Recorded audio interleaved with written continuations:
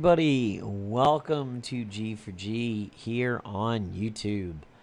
I am your host, Napalm Dawn, and today we are talking about the brief little scare that we had that Marvel Avengers Alliance 2 was getting sunsetted, or will be sunsetting, thanks to a picture that was discovered. And it's a picture that I'm not even seeing in my game, and I've been in the game twice since that picture was released. So, an article on Marvel Avengers Alliance Times, or MAA Times, claimed that the game was sunsetting and said that this was good and listed a whole bunch of reasons. I'm going to be breaking down the reasons that they talked about, and for the large part of this, I'm essentially going to be disagreeing with them and countering them.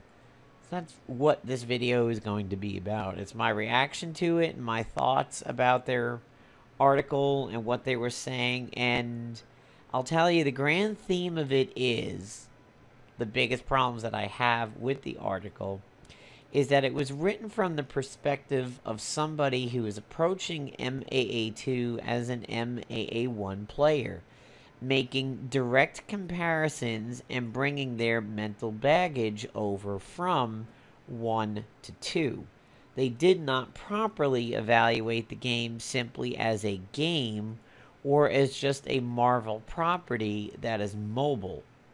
Now, as you know, we have other mobile Marvel properties such as Marvel Future Fight, Contest of Champions, Academy, Pinball. There's Avengers Alliance Pinball, and, you know, etc., etc. I'm sure there's plenty of other games out there. There was even a Guardians of the Galaxy one for a little while called the Universal Weapon, and that one seems to have disappeared. And that was like the drag and drop auto attacky kind. But yes, that's the general theme of the article, and where this author makes the majority of his or her mistakes. So the first thing is that they showed a screenshot. Why the scare started is they showed a screenshot saying that the final tournament was coming. The final tournament. I don't see that. I see practice, but they had something different. They had this. Final tournament coming in a day in 18 hours. Maybe my mobile version says that. That's certainly a possibility. I don't see that when I'm doing my Windows 10 version over here. Matter of fact, I'm going to grab my dinky little iPad mini. I've never really liked this thing. It's just too small. Was jailbroken. Managed to accidentally unjailbreak it. Hopefully I can maybe jailbreak it again. But, yeah. So they see this. I haven't seen this. So, this came as a surprise, albeit not much of a surprise. Blah, blah, blah. Clearly, this is a sign that its short run is coming to an early end.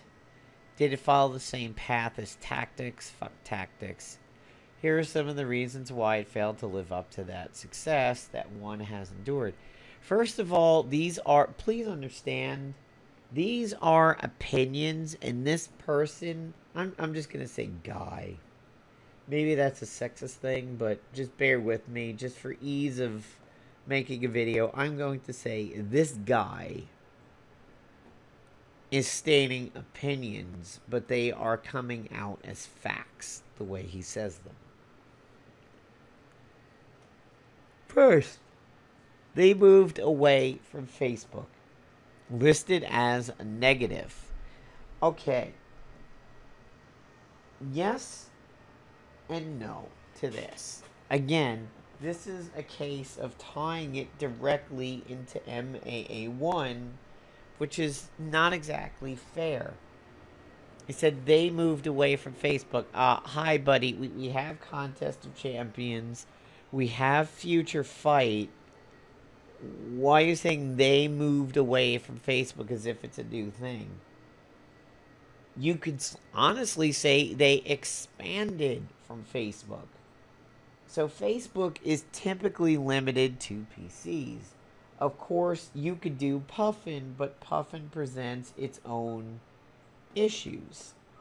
And not everybody really enjoys the Puffin experience, plus you have to pay for it. Yeah, even on my iPad mini over here, I'm not seeing this screenshot that they are seeing over here. I also find it slightly suspect that they are showing Gas Captain, who was never tied to PvP, but okay. Being mobile is a good thing, because not only can you be playing it while you are on a subway or on a train or a passenger in a car or at work or at lunch while at work or sitting around the dinner table or taking a dump or out in the backyard on a beautiful summer day. You can still do it inside during what would be your PC time. By the way, was so successful. Good job, buddy. Good spell check there. It's even more freedom than being tied to Facebook and the Facebook Arcade, because your phone or tablet might not even be able to handle Puffin streaming this that well. So it's expansive from that. You can do it while you would do a PC game. You can do it while you can't PC because you're away. And now with autoplay, shit, you could do it while playing Marvel Avengers Alliance 1. I mean, set the game on autoplay, move it to the side a little bit, do MAA1 stuff, glance at the tablet. Your guys are still alive. Keep playing MAA1. So I don't consider this to be a bad thing. Plus, for Windows 10 PCs, there is a Windows version of it that you play right at your PC, where you would be doing Facebook. What's the problem? Maybe this guy doesn't know it's available on the Windows Store. Maybe he doesn't even have 10 and he's still on 7, or just isn't aware of it. Isn't aware that you can play it on Nox or BlueStack or Handy Andy and play an Android emulated version. So, again, too tied to Marvel Avengers Alliance 1, assuming that Marvel Avengers Alliance 1 is its direct father. You could rightfully say, hey, they are saying MAA2, not a separate game like MFF, but still, expanding from Facebook. Removing the agent from the game was a mistake. This one, whereas this one I really think he's just way off on this one. This one I think he's going to have people that definitely agree with him. I know a lot of Marvel Avengers Alliance 1 and 2 fans who said this right from the beginning, including people that I rarely ever disagree with and, you know, get along with in our opinions on these games and whatnot. A lot of people do feel that sucks. We're losing things like a Warbringer Axe and a Coulson's Revenge and the Son of the Demon set and the Demon set and the Apocalypse set. All that stuff. Yeah. But the trade-off is you get to do team-ups that you've never been able to do other than the free-for-all daily. You want to run a triple Iron Man? Hey, guess what? Run a triple Iron Man. You want to run 4 Captain Americas? Well, I mean, you want to run 3 of them but have a choice out of 4? You can do that. You want to run Team Triple H? 1 Hawk and 2 Hulks, or 2 Hulks and a Hawk and 3 Hawks and a Hulk, and whatever you want to do. Yeah, you could do that in this game. So yes, you are losing the agent, but you are able to do something that you've never been able to do before. You can actually make an Avengers team and get at least 3 of them instead of 2. You can run double Black Widows and a Daredevil. I mean, it's a give and take. And at this point, it's an opinion on whether or not losing the agent is good or bad. This isn't a fact. You might view it one way. Your friend next to you may view it a different way. It all depends on if you like the ability to just run all heroes and not get mucked up by a depowered, normal-ass human who just happens to have a big gun and maybe a shield for the team.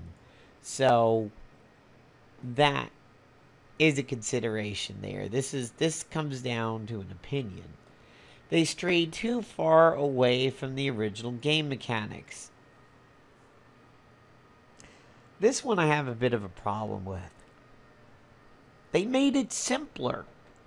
They literally took all of the crazy nuances of the rock, paper, scissors of Marvel Avengers Alliance 1 and made it very, very simple. Everybody gets a morale boost when they attack their weaker class. Everybody basically gets a negative morale boost when they attack their counter class. So if an infiltrator's hitting a scrapper, that infiltrator's going to be weaker on it, and the scrapper is going to get basically a morale boost from that attack. It's not an uncommon thing. How about a fire type elemental thing in a game attacking a water elemental thing in a game? The fire person's going to have a disadvantage. Flip the script and have ice attacking fire, and it's a different story. It's actually simpler than Marvel Avengers Alliance ones. Like, what happens if an infiltrator attacks a tactician again? Oh, alright, I'm stealthy, I get counterattacks. Here, it's just you perform better if you attack your weaker class and you get a morale boost, or you perform less well when you attack your counter class. It's very easy, and if somebody started with 2 and went over to 1, I think they would actually find it more complicated because there is more involved to it. And, you know, well, I just did a stealthy attack. Am I going to activate the class ability when I do that? Blah, blah, blah. But here in 2, it's just a straight up... It's sort of like elemental property that we're used to in other RPG games. Now, you have to know that is where Marvel Avengers Alliance 1 and 2 and Tactics always gets their stuff from. They get it from classic RPGs. MAA1 was claimed by Justin to be his attempt at making an epic sweeping game the way Final Fantasy VII was. 10, Marvel Avengers Alliance 2 reminds me a lot of Final Fantasy X. Tactics reminded me a lot of fucking Tactics. Other than the height. I mean, Final Fantasy Tactics had height differentials and everything, but this... Hi, Arthas. Cat is meowing at me. This is just simpler than it was. It was a lot more complicated than MAA1 and harder to learn. Again, for the most part, I disagree. The one part, I'll say the one part that I do disagree with on the statement first, and then deal with my disagreements, because there are more of them. Trials. Star trials for heroes, I do believe, is a more complicated mechanic in this game than most things from number 1. I will spot him that one. But, you know, leveling up an ability is easy. You just say, I want to level it up, and you use it X amount of times. Boy, math is really fucking hard. Did I do it 2 or did I do it 3? Oh, well, I'll wait until I get out of combat and check. Oh, I did it 2. I need to do it one more time. Boy, that's tough. Oh, I'm Mr. Hyde. And a Nebula. Oh, shit. I might lose this one. This guy's probably high-powered. To master a character, to make a character be the best they could be, might be a little bit harder. It's like, in this game, how do you make the best Wasp? Oh, speed. Okay, I get it. I'm supposed to give her a lot of speed. How do I make the best Iron Fist? Speed and attack, and give him the I'm going to follow up on attacks ISO to make him attack more. Okay. For the most part, other than star trials, getting somebody up to 2 stars, 3 stars, 4 stars, and when trials were bugged and not working properly, like Gas Cap, when he was released, that part is more complicated. But the rest of it, I don't think the game is complicated at all. You want to level up a hero, you take him to scouting, you take him to PvP, you take him to missions, same shit. You want to shortcut the hero, you give him ISO gas. You want to get a boost on that, you give him the appropriate gas. Either give him universal or give a tactician gas. That's not fucking hard. And guess what? If you've played other mobile games, you've seen experience skips before. For example, Final Fantasy Record Keeper. Final Fantasy Record Keeper has those growth eggs. Final Fantasy Brave Exvius has those cactors that you summon and then fuse them into characters, and that bumps up their levels rather than having to constantly take into missions and everything. If you are a mobile player and not somebody who's just coming over to this from Marvel Avengers Alliance 1, like the author makes that mistake the whole article through, you're used to stuff like that. Other than that, I don't think the game is any harder, other than trials. But, I mean, everything else is easier. You don't really have a way of shortcutting a character in Marvel Avengers Alliance 1. No, I'm not disregarding the sim. The sim is still an active action. It is still bringing the hero on a party and doing active combat in some way. Does it reward a ton of experience? Well, yeah, absolutely. But you don't have a skip the way that you do for gas. Similar to the equivalent of, like growth eggs in Record Keeper. So no, I don't think the game is particularly harder by any stretch. I mean, opening cells, ooh, that's tough.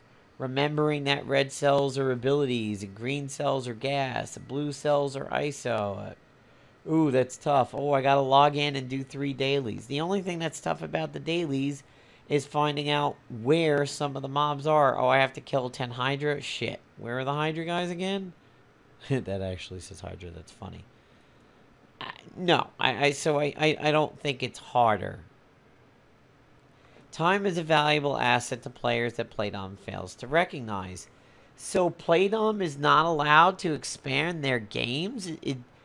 Is everybody only allowed 5 minutes in some future society? Now commencing game time. You have 5 minutes to game. Thank you. All players playing games after the 5-minute mark will be shot on sight. I mean, what dystopian universe is this? People budget their time the way they see.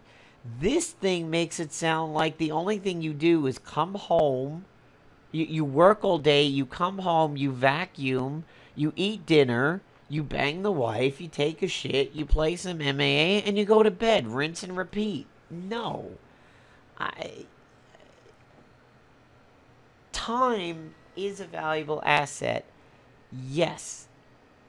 But again, from the earlier discussion, this was a mobile game.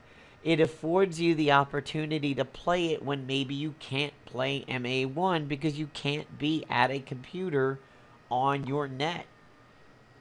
Nobody's walking around the streets of New York City with a computer strapped to their back, hooked up to 4G, and a long extension cord coming out of their apartment. It doesn't happen, so yes, time is a valuable asset, but to imply that you only have room for one of these games, I think is absolutely ridiculous. It says the fact that MAA2 took longer to both learn and master. No. In comparing, if somebody started both games the same day, in May somebody started 1 and somebody started 2, they could be 90% done with 2 at this point, and they wouldn't have even made a drop in the bucket in MAA1. They'd be level 75 with probably 8 heroes and getting silver in PvP. I mean, no, it's not harder to learn. It's not really harder to master unless you want to get into, well, how do I find out what is like, how do I get this cap to be really good at what he does compared to this cap? Is this one a tank? Is this one an attacker? But all you have to do is really look at the abilities, and they generally tell you. Does extra damage based on speed differential. Okay, I'm going to pump up this character with a lot of speed. What do you have, a 90 gaming IQ over here? Failure to deliver new content on a regular basis. This one, I think he gets it. I think he nails it on this one. Lately, MAA2 is a little crickety. It is a little ghost towny. But, considering since people first started playing the game, I mean, we had 2 PvP seasons before it went global. We had a Spec Ops before it went global. We had a very time-consuming split path global Spec Ops. We've had nearly back-to-back PvP heroes. We've had 4 chapters. There's been a lot of content in this game since May. I think now it is a little bit like, when are we getting something new? But it all depends on what your definition of when content gets old. For example, Chapter 4 gets you Mr. Hyde, like we just saw in that practice battle. Is content old the minute it releases and you start playing it, and that's when it starts aging on you? Or is it old the moment you have 100% completed it? For example, I have MODOK, I have Electro, so I have Chapter 1 and 2 done. Almost done with 3, and 4 is, of course, very low and being completed. I don't consider 4 old until I've gone through and done everything and gotten Mr. Hyde. Its release date kind of pales in comparison compared to when you actually finish it. If you just go by release date, then yeah, the game is getting a little stale. But unless you have Mr. Hyde, can you really claim that Chapter 4 is old? This gap in PvP is a little bit big, though. But anyway, that about sums it up for this, and that's just freaky. I mean, this guy's got huge egg on his face because he overreacted to a screenshot. And, you know, they came out and said, no, the game's not going away. Here, this guy's responding saying MAA Times would like to talk to him if they could find out who Steve is. But I don't think, who cares about what Steve is? They should find out who Samantha is. Samantha is the source at Marvel Avengers Alliance 2 support. So that's who they should be concerned with. But yeah, they've come away with egg on their face on this when they have this huge article full of some, what I think is just bullshit points, and it's not even sunsetting. So there you go, guys. That's my reaction to the scare that the game is setting down. You know, this guy's like, who's Steve? I want to talk to Steve. I want to ask this dude, who are you? Where did this picture come from? Hey, was this posted somewhere on, like, Reddit or what? Because none of my versions of the game show this. And, you know, they're up to date and everything, so thanks for starting a War of the Worlds panic over here. I'm going to go turn off the radio now and look outside and not see death and devastation and aliens. Peace out.